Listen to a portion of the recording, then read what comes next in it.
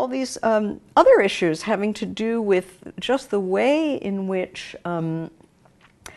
the sort of talk about what the markets require is used to rule out of order a whole set of questions or a whole set of options that should be on the democratic agenda.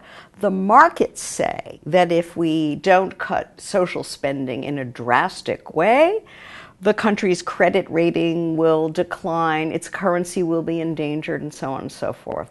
So this is another aspect in which the money power, if you like, constrains the democratic agenda, and people become scared. Even in a country like Greece, in the end, the people, and I say this not to criticize them, it's understandable, the people lost their nerve and wouldn't, in the end, vote, a majority of them, for a party that threatened to anger the markets and the banks and endanger bailouts and so on. So that's another example, and let me mention one last case. And this has to do with the way in which the sort of lure of commodities casts a certain pall, a certain shadow over public goods in a democracy. And the public sector appears uniform, drab, boring in terms of these mass public services. Whereas the private sector, the glitter of the commodity, it's sexy, it's tailored just for you, it speaks directly to your desires, supposedly. And this is another example at a deeper structural level of how a sort of, let's say, a highly marketized, highly privatized economic sector begins to sort of hollow out support for the public sector and for the democratic process as such. So 4 different cases, and I'm sure there are plenty more. The second question is, how does rising social inequality endanger the quality of life, health, security, and the life chances of people?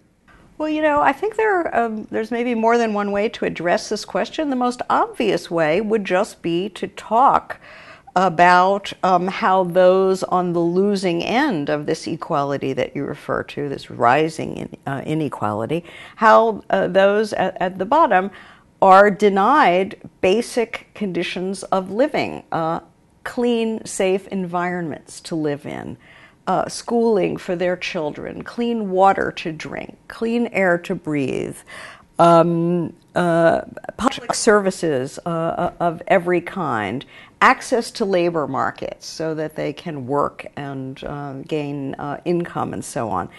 There's a sense in which Mike Davis used to write about the idea of a planet of the slums, in which, you know, basically 2/3 of the population on this planet live outside of the official economy. They live in favelas and slums and off-the-grid communities with no garbage collection, no electricity, no sanitation, all the things that we sitting here take for granted. So, and this is a very toxic way to live. You see it immediately in very short life expectancies and all sorts of morbidity and fatality rates. So the very people whose chief responsibility it is to do the social reproduction work are, you know, being forced to do double and triple shifts with wage work as well, at the exact same moment that we have cutbacks of public services. So this is another area in which I wouldn't say it's inequality, although again the poor are bear the main brunt. But it's a pressure, a crisis point that really affects the whole capacity of the society to sustain and reproduce itself for future generations. Okay, thank you very much. You're very welcome. Yes.